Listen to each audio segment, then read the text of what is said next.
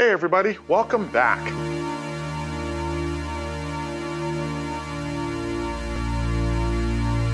A Pcap is a packet capture file. It's based on a library called libpcap. You're going to see this everywhere. Most of the popular tools are based on this library. They use it for packet capture. So you've got libpcap, you've got winpcap so that you can run it in Windows. And you're going to find that most of these packet capture tools like Wireshark and TCP dump and all of these tools that we're all familiar with utilize this library. Same thing with the offensive tools, Nmap and everything. I mean, huge chunks of the industry depend upon Pcap. Runs on Windows, runs on Mac, runs on Linux. You know, you can pick up files, pick up stuff off the wire pretty much anywhere with it. So definitely powerful. You will run into limitations with it. Really high-speed networks tend to give it some issues. Let's just kind of see how this set of classes go, and then if people want to talk about more complex subjects, we can definitely talk about some of those issues with that. So send feedback and I'll do my best. So the first part is actually collecting Pcaps. Now, from the standpoint of threat hunting, remember, threat hunting is proactive. You're not responding to an intrusion. You're moving around networks saying, you know what, let me plug into a network tap or some sort of inline packet capture device. So a network tap is a switch with a span port. So if you have traffic that goes into a switch, traffic usually only comes out of the port that it's destined for. So if you want to record traffic on a switch, you usually have to span all the ports to one particular port. So let's say it's a 24 port switch. You would span or mirror all the traffic on ports 1 through 23 so that they all show up on port 24. You'll hear some people call that a network tap. You'll also hear some people call it a mirror port. And then you've also got packet capture devices that are literal physical devices that you plug in, and they've got two interfaces and traffic goes through them and it records as well.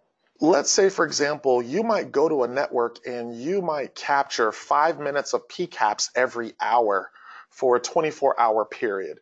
Now, on a network with a couple of hundred hosts, you're going to end up with some really large Pcap files. Not uncommon to have Pcap files that are several gigabytes by just recording 5 minutes of traffic every hour. So this is what's leading to the whole reason why I'm showing this whole sequence of courses, because if you're hunting on the wire, you're not necessarily responding to a security event. So you're just looking for things proactively. Now, for the purpose of practicing, you may want to grab malicious packet capture files off the internet where someone has already categorized these as malicious Pcaps. So there's malwaretrafficanalysis.net, there's ThreatGlass, there's Evil Fingers. These are places where you can get malicious Pcaps and you can practice with these. Now, again, they're good because they help you with dissecting a malicious packet. They're not really good at helping you deal with parsing really large segments of traffic, whittling it down into something that's manageable so you can hunt through it and look to see if something's malicious. And this is the reason why you're going to see that it's more important that you learn this skill. Once you learn this skill, then you can turn around and you can apply it to all these SIM solutions and traffic analysis solutions. Because if you don't understand Pcap analysis at its core, then a tool really isn't going to help you with trying to catch really difficult stuff. So that's the reason why I'm so fanatical about trying to teach you how to do this on this command line level with these rudimentary tools. So let's jump in. The first thing that I would say is, remember, like I said, you've gone to a customer's told you that they've had issues in the past. You want to do some proactive looking around a particular subnet, so you inform them that you want to take packet captures for 5 minutes every hour for a 24-hour period, or 48-hour period, or a 72-hour period. You want to record 5-minute captures every hour. So you're not recording the entire hour, but you got a lot of traffic. And like I said, if the network is maybe 1,000 users, you know, and you're doing that for a couple of days, you easily could have, you know, 20, 30 gigabytes of Pcap files that you have to parse through. And a lot of these analysis tools just really aren't made for that. It's you know, it's a needle in a haystack, or there's a really cool blog post with a cool title, Needle in a Pcap, right? So the first thing that I run is Prads. So Prads, Passive Real-Time Asset Detection System. So the first thing that I do when I have a lot of Pcaps to rip through is, before I even start trying to analyze them, I want to get an idea of what's in the environment. So you can use Prads, which is really similar to some tools that we've known, for those of us who've been in the security industry for a while, a tool called PUF, Passive Operating System Fingerprinting, or SANCP, right? Pads, there's a couple of tools that have done this. Now, for people who use Tenable Network Security, Security Center, they've got a tool called PVS, Passive Vulnerability Scanner. It basically does the same sort of thing. But the thought process behind this is, I just want to know what's out there. So I want to use Prads to help me figure out, oh, there's some Windows machines here, there's some servers, what types of machines are out here? So Prads is really, really easy. So Prads we can install with the apt or the yum command in Linux. So apt for your Debian-based systems, Ubuntu, Mint, right? And yum for your Red Hat-based systems, CentOS, Fedora, right? So if you're using those types of systems, you can use the automated package managers to install them. I'm going to build a directory. I'm going to download a suspicious Pcap file, and then I'm going to run Prads against it. And then it generates a log file called an asset log. So with that asset log, I'm going to go through the asset log. What I like to do is I actually like to grep for individual things. So I like to grep for, you know, is it Windows, is it Linux? And I like to grep on the SYN, right? So the session initiation, I like to grep for stuff like that. If it's HTTP traffic, I like to grep specifically for user agents. So you're going to see when I'm grepping for the client, then I'm grepping for the user agent, which is when the browser makes a connection to a server, the browser declares itself and says, hey, I'm Firefox, right? That's in a field called the user agent. So I'll grep for the different user agents, and then on the server that's responding back, I'll grep for the names of the individual servers. So I'm looking in the reply traffic that's coming back. So this helps me just get a feel of what's out there. What kind of traffic is on the network? And that's really what you want to do before you start hunting around for malicious stuff. You got to get a feel for what's out there first.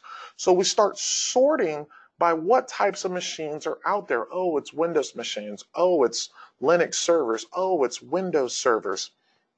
I like to do that before I start looking for malicious traffic. Remember, guys, most people are thinking about threat hunting from the standpoint of you have a security event and you're responding to a security event. That's not threat hunting. That's incident response.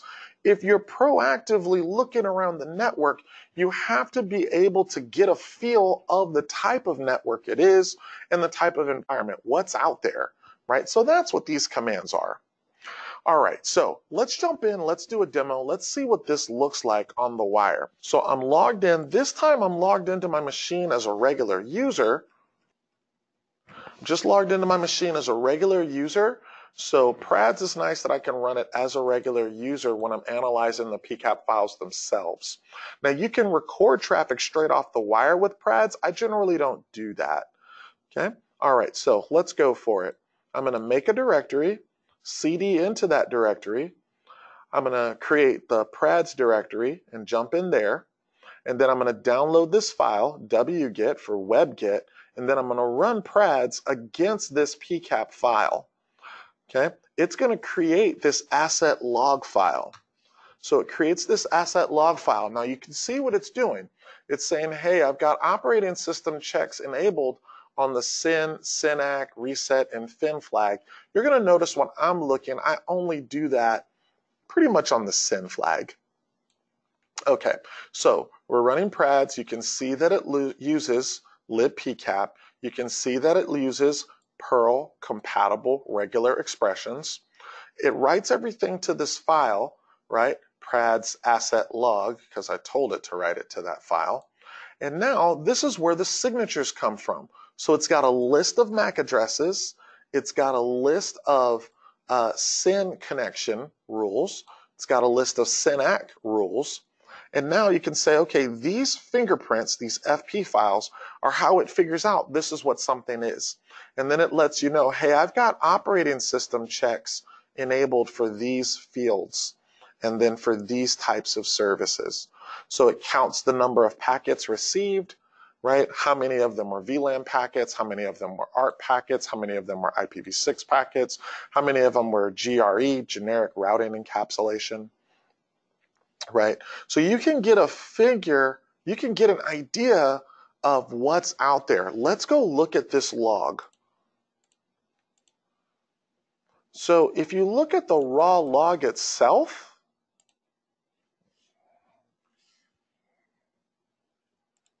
here's me looking at the raw log itself. So you can see the connection. This is IP address. It's making a SYN synchronization, right? Connection. Here's the operating system fingerprint, right? And then for each of these, you can see here's that SYNAC. It's doing a fingerprint here, right? Here's another one. It's a client connection. And the client connection usually has that protocol overlay. So it's above your layer 4 traffic. This is your layer 7 traffic. It's got the HTTP user agent in here. This is an example of a user agent. Right, so you can see what version of Windows it is. This is what usually kind of helps you figure out, oh, it's Windows 7, it's Windows 8, it's Windows 10. Then you can see the version of Firefox. When the server responds back, you can see the server is responding back, oh, it's Apache Linux running on Ubuntu. You can use these things to get a feel of what type of stuff is out there. Specifically, like if you have rogue machines, maybe you've got the same type of machine throughout your whole environment. Maybe it's a specific kind of Dell computer. But if maybe your environment is all Dell machines running Windows 10, well, if all of a sudden you get a machine that's not a Dell machine, that's not running Windows 10, you see that as a client machine originating a connection out, maybe you have a rogue device. So let's go through and let's look specifically for some of those things. So right here, I'm going to grep for SYN, that's the stuff initiating connections, and I want to find specifically Windows and Linux machines. So here I can see those machines that are specifically Windows machines making that initial connection, that SYN connection. So you can see, okay, these are the ones running Windows. It might do the same thing for ones that have made a full-blown HTTP connection, right, by checking for the user agents.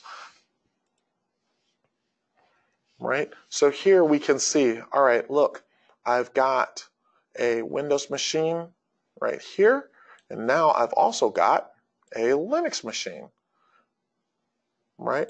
X11 is the GUI, graphical user interface, for Unix and Linux. So we've got a Linux machine in the network as well. Now, you might also grep for the server responding.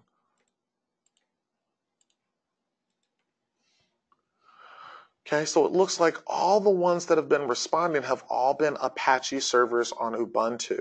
But again, you might see IIS, the Windows Internet Information Server, right? IIS, you might see, Nginx, you might see some other types of servers out there. But this gives you a real quick down and dirty feel of what are we dealing with.